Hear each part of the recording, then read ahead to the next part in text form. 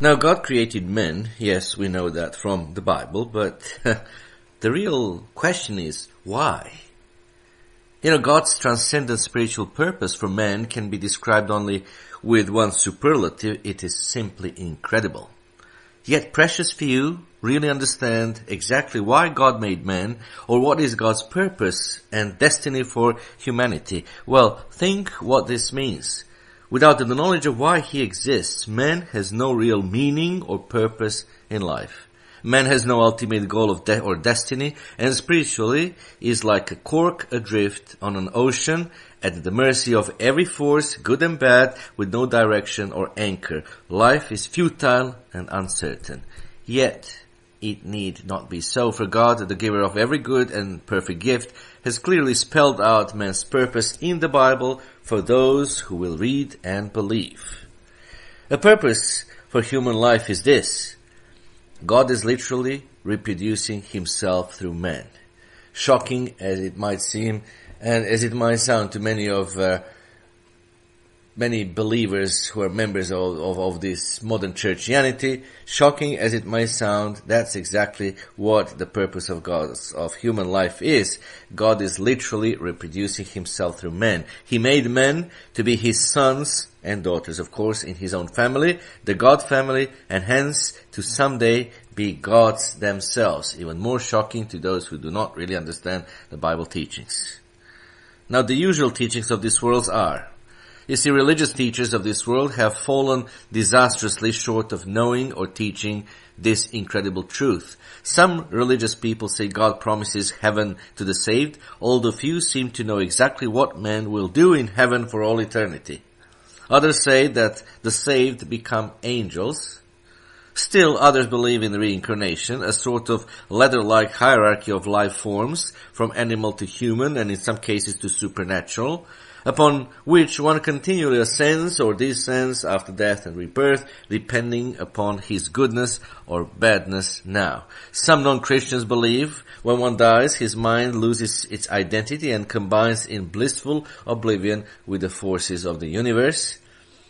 Those who subscribe to no religion, they usually think the purpose of life can be nothing higher than to make this world a better place to live. But none of these ideas, no matter how seemingly noble or widely held, have even remotely a basis in the Bible. What then is the purpose of life? Why did God create man? Well, let's quote the same question from King David's lips, Psalm chapter 8 verse 4. Psalm 8 verse 4, what is man that you are mindful of him, and the son of man that you visit him? Well, here is now the Bible teaching. To answer the question posed by King David and to learn the purpose for man, we must learn something about God. We must learn that God is a family. This plain truth is hinted at from the very first verse in the Bible in Genesis chapter 1 verse 1, which says, in the beginning God created the heavens and the earth. The word God is the Hebrew word Elohim, which allows for plurality, like the English words group and church and fellowship.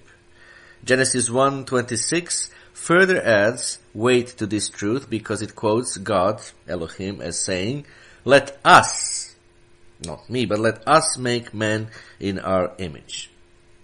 In the Gospel of John chapter 1, verse 1 and 2, that scripture removes all doubt about God being more than one when it pronounces, in the beginning was the Word, and the Word was with God, and the Word was God. He was in the beginning with God. No question remains. God is composed of at least two beings who are different, yet are both God. Other verses prove that this group of two God beings is more than a group like a team, but is rather a literal family. For example, in Matthew chapter 3 verse 17, upon Christ being baptized, a voice came from heaven saying, this is my beloved Son, in whom I am well pleased. Further, Christ confirmed in the most dogmatic terms that he and the Father are indeed related as a family. In John chapter 10, and in the section from verse 29 through 39, time and time again, Jesus Christ referred to God as his Father. much to the displeasure of some of the Jews who knew he meant it literally and therefore threatened to stone him for it. Clearly, we must conclude the obvious.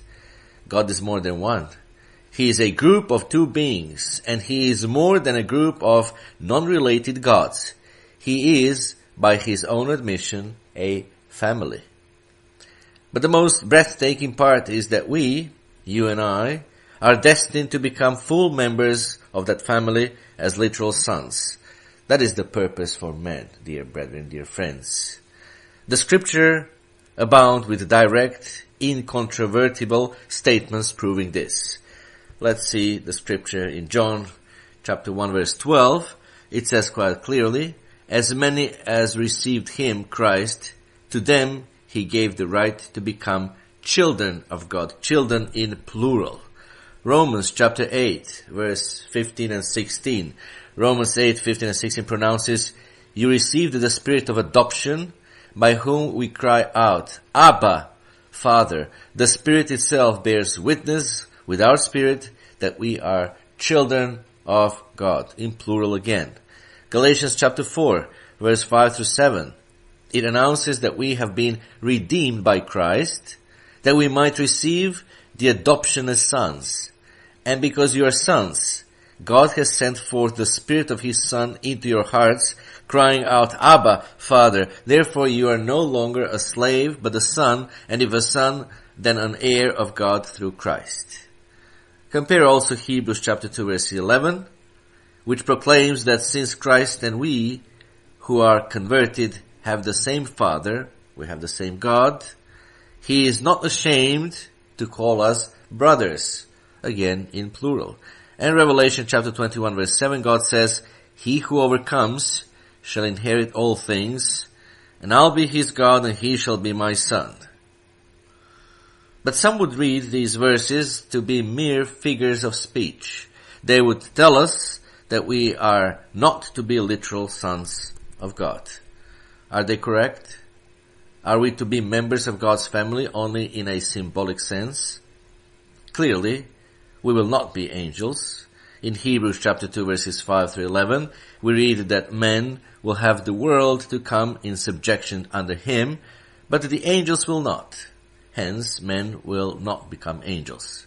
We are told in Philippians chapter 3 verse 21 that we look to Christ from heaven, who shall change our vile body, that it may be fashioned like unto his glorious body. And in 1 John chapter 3 verse 2 we read, now we are children of God, and it has not yet been revealed what we shall be, but we know that when he is revealed, we shall be like him, for we shall see him as he is. And what is he, dear friends and brethren? Well, he is God. He was God incarnated, Emmanuel, God among us. Now he is resurrected, he is into his glorious body. So what shall we be? Says 1 John chapter 3 verse 2. Well, we are children of God. We will be like him when he comes. We will be like him, and we shall see him as he is. So there it is. We shall be like him, not like an angel or some other being of inferior type. We shall be sons of God and part of God's family, part of his family, and therefore, since God is a family name, literally we will be literally gods ourselves. Is this shocking? Probably to many. Let me just then for that let me repeat yet once again. So 1 John chapter 3 verse 2. Now we are children of God, and it has not yet been revealed what we shall be, but we know that when he is revealed, we shall be like him, for we shall see him as he is. So there it is. We shall be like him, not like an angel or some other being of inferior type. We shall be like him.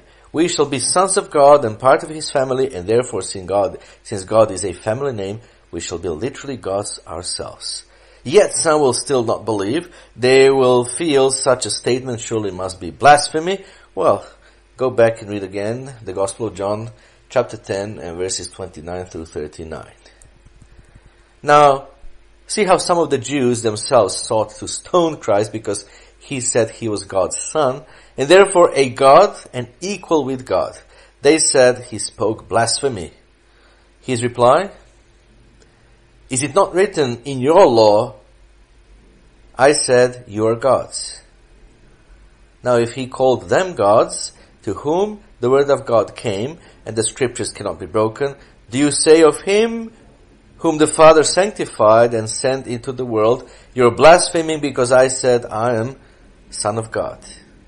You see, these Jews could not even accept that Christ was God, yet he told them that potentially they were gods themselves, you see. If he recalled them gods to whom the word of God came and the scriptures cannot be broken, do you say of him whom the Father sanctified and sent into the world, you're blaspheming because I said I'm the Son of God? But they would not believe. As for all the others of you listening to this, the question is, will you? Will you? Some still wonder, or some will wonder, well, if God wanted sons, why didn't he just create them as powerful spirit beings rather than as human beings who must be changed into spirit? Very good question. Well, the answer is that God created us human first so we may build character or change and make any mistakes on a relatively low level of power compared to a spirit being. And since humans are subject to death, and spirit beings are not, unrepentant sinners, along with the misery caused by all the sins we have all committed, can be extinguished from the universe by the final lake of fire. You see, God's family and government will increase forever. David and the Apostle Paul indicated that the vast reaches of the entire universe will be our inherited domain. King David indicates that in Psalm 8, verse 4 through 6, and the Apostle Paul in Hebrews chapter 2, verse 6 through 8. We all need to understand all the aspects of God's amazing plan. What we as members of God's family will be doing during the millennium and throughout eternity, and how we may qualify to fulfill that awesome destiny. In conclusion, let me give you the key verses about this Bible doctrine. Such an astounding truth is worth remembering by reviewing from time to time the basic scriptures that prove this doctrine. Here is a summary of the most important ones.